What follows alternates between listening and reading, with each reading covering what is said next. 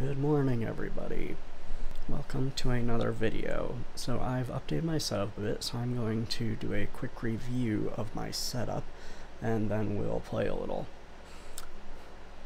So previously I had an okay microphone hooked up directly to my Atomos Ninja 5 video recorder, which is connected to my camera.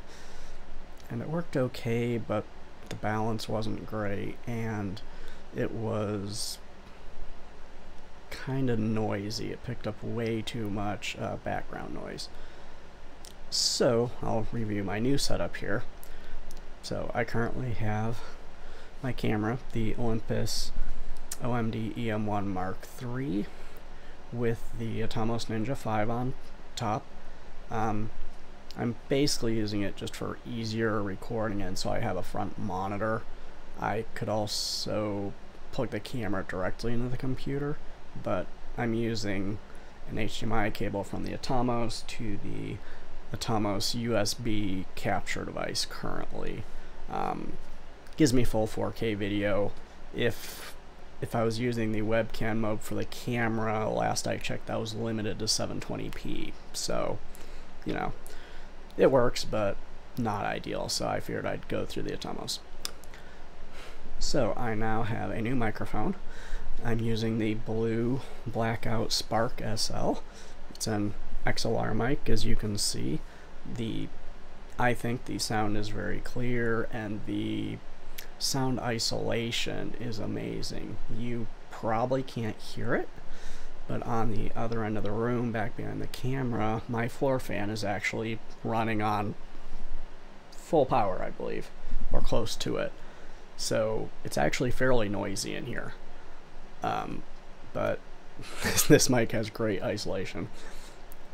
I am not using the padding on it because I don't need the sound cut. I actually have the volume up on the interface fairly high. I'm not using the high pass filter either. Personally, I don't really notice a difference in the audio with my voice, but I haven't tested extensively. My previous video, I had the Theremini plugged into a Focusrite Scarlett 2i2 back there, directly connected to the computer. Since I was getting the new microphone, I decided to upgrade the setup. So I now have, down here in my audio rack, which you can't see because of the camera angle, I got a Focusrite Scarlett 18i20. So the microphone is going into one outlet, or input. The Theremini is going into two other inputs. And I have the volume, I think, pretty decently balanced. Directly in there, each set of inputs is also an audio device back in OBS, which I obviously minimized because you don't want to see recursive video loops. That can be amusing, but it's also distracting. So it's probably overkill. I could have gone with a 4i4, but I decided to go for the full rack mount model, which lets me, run the cables cleaner, puts everything right here, right by my hand, so I can quick glance, see the approximate levels of the inputs, and just monitor everything from here and configure it. And it gives me lots of options for expandability. So, like I said, the microphone is in input 3, and I have the phantom power turned on for the inputs 1 to 4 block. It's blocked. There's two sets of phantom power. There's the 1 through 4 and a 5 through 8. Which are all the XLR quarter-inch combos. So the Theremini is in inputs 5 and 6, and I actually have the pad turned on those, and its volume is down pretty low because the line outs on the Theremini are actually quite hot. Along with that, as you may or may not know, the Scarlett is basically completely customizable by the control software. You can do all sorts of audio routing, loopback. The way I have it configured, outputs 3 and 4, or inputs 3 and 4, are being routed to line outs 3 and 4, and then inputs 5 and 6 are being routed to line outs 5 and 6. And then those pairs go down to my top audio mixer so that I can independently monitor my microphone or the instrument or both, although I usually don't monitor my voice because I can, more or less hear myself talk. So it's more about hearing the instrument while I'm playing it, since I obviously don't use the room audio for that, since it's going directly into there. Each of those pairs is a separate audio device in Windows. So in OBS, I've added the 2 pairs for the microphone and the instrument. The one for the microphone, I set that pair to mono mode, so it will balance the signal between both channels. The one for the theremin, obviously, it's a stereo pair, so there's already left and right channels. Okay, so I think that covers the technical aspect, so let's see how it sounds, and hopefully you're getting some good voice.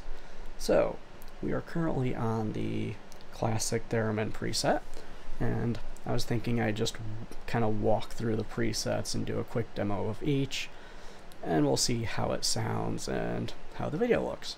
Because I did an audio test, but I've not yet done a video test with the new setup, so it'd be interesting to see if this is synced.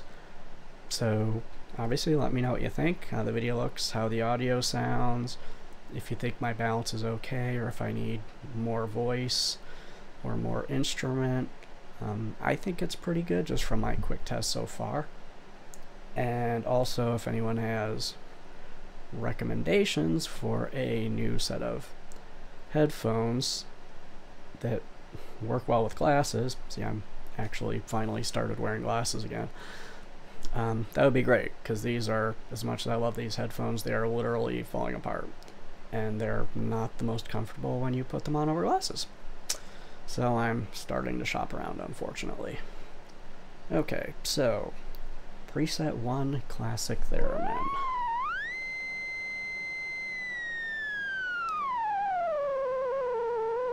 You have that classic kind of wailing, squealing sound. I think I will bump my headphones up just a tad. There we go. Okay, now I can hear a bit more clearly, but I can still hear myself talk. Classic theremin. Preset 2, super fat saw. It's an interesting sound on this one. I kind of like it. I don't play it very often.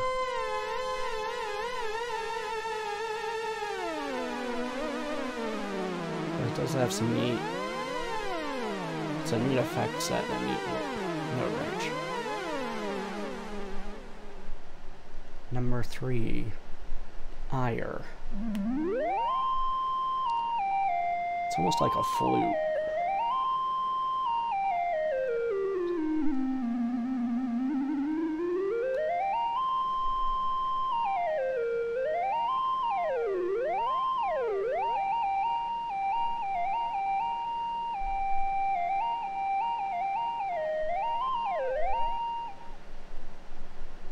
Preset 4, Anawave.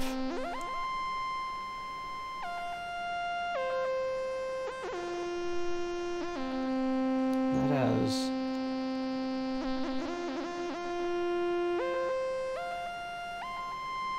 That's a pretty wide note scale. Interesting. Number 5, In Orbit. Some of these I haven't really played much.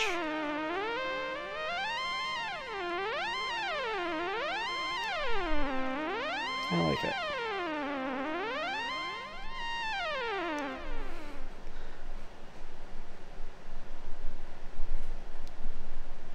Ribbons.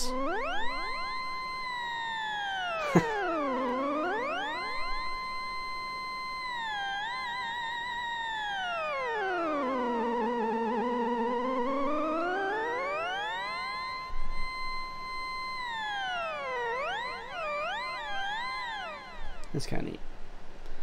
7. Charlie mute.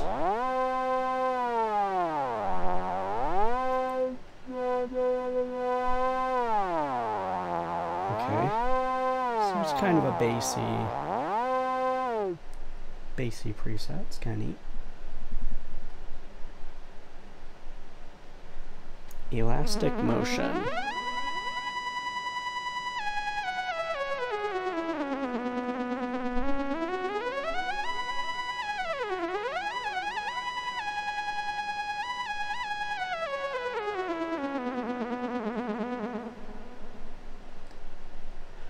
Flutterfly, number 9.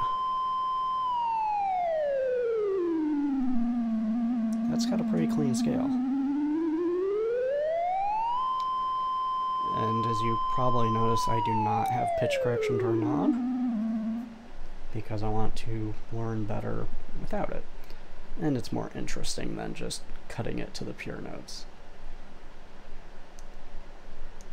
Ethereal. This is probably my favorite. I like how it sounds. It's fun.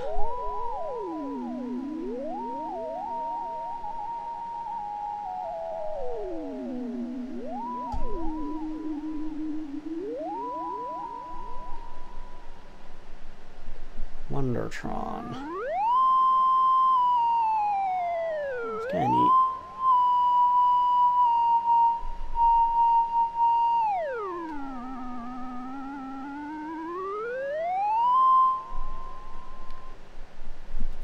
All your bass. This one's pretty fun.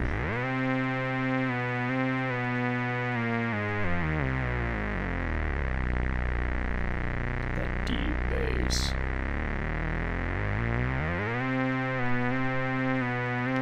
This is also probably one of the ones most likely to completely overblow my voice. So it'll be interesting to see how this comes out.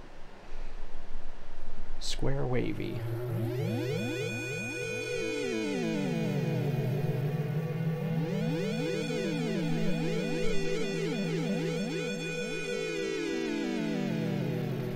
I like it. It's neat. Quiet time. So pretty bassy, but mild.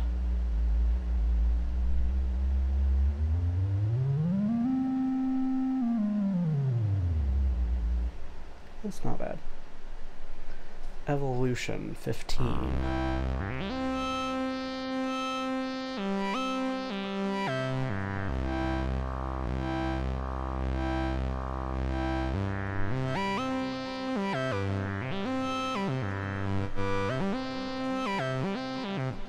Interesting. Shaken. Ooh. That's a neat sound.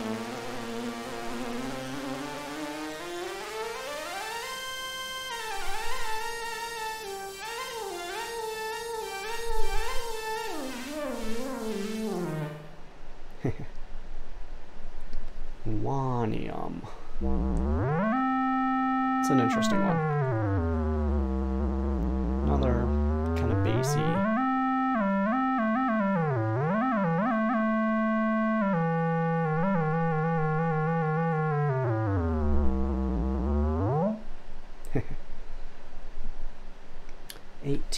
Long echoes.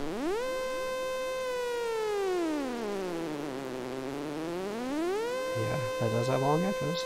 They are correct. Kind of a neat sound. 19. Strange stuff.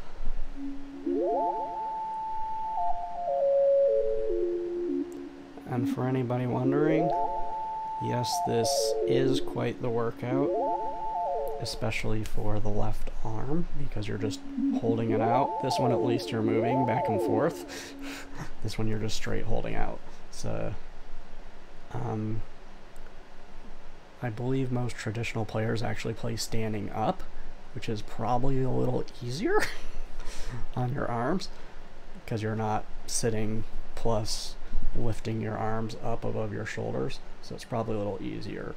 But that, you know, didn't really fit in with how I wanted my studio.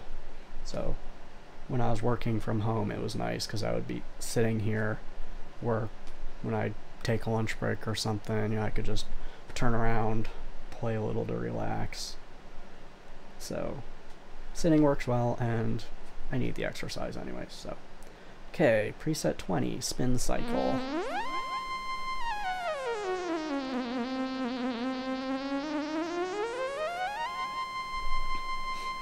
And all these presets have different scales, root notes, and different FX settings.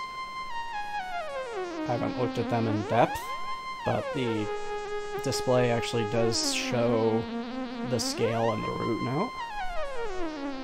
So if anybody's curious about that, let me know, and I can do a walkthrough and sort of, you know, do a quick review of the scale and root note for each preset. So, okay, number 21, wobble saw. It does kind of sound like a saw. Interesting.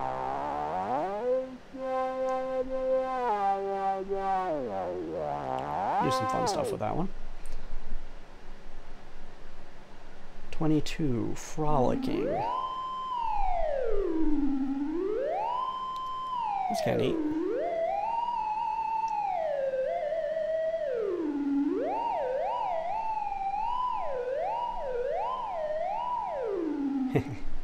I like it. 23, ghostly.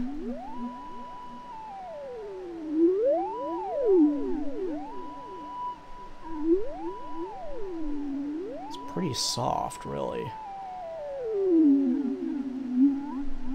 Kinda neat. It's probably meant to be since it's ghostly. Organic. I like this one. Almost like a big pipe organ. It's very strong.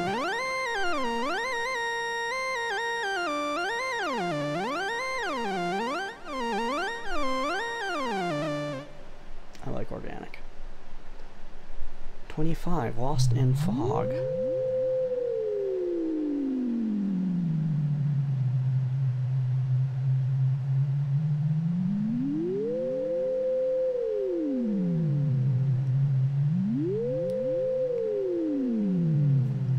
It's kind of neat if you need the foggy. North Pole, 26.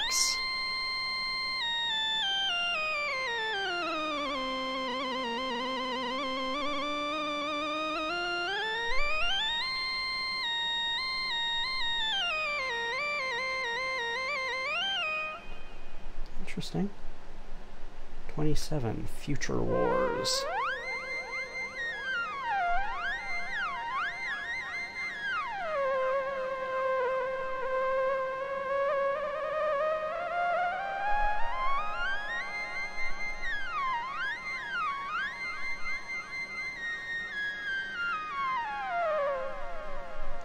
It's kind of cool. 28. Omicron preset 8.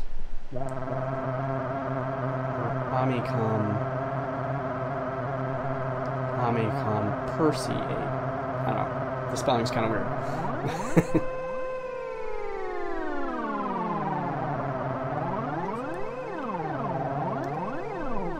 It's an interesting one.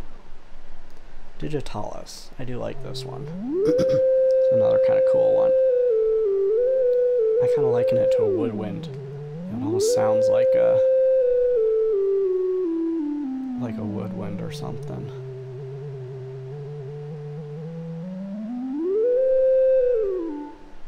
I like it. Burning Chrome. Okay, this is a weird one because the volume is actually inverted. So when you're almost at mute, it's the loudest. And as you go higher, it goes lower. So you actually can mute it by going up or by going all the way down to mute. So there's like just this little spot in between where you can actually hear it. It's an interesting sound, challenging to play. 31 low res.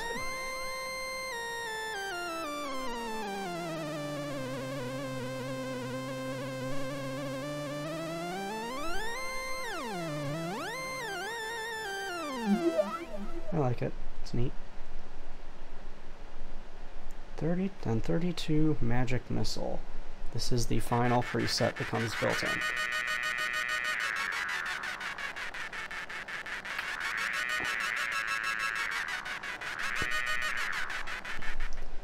And back to classic theremin. So you can hear what the original's classic sound is again. Okay, I think that's good enough for now. I am thinking of maybe picking up like Stream Deck or something to put here so I can easily control the recording start stop without having to go turn around to the keyboard. I don't know, might be an idea. Let me know what you think.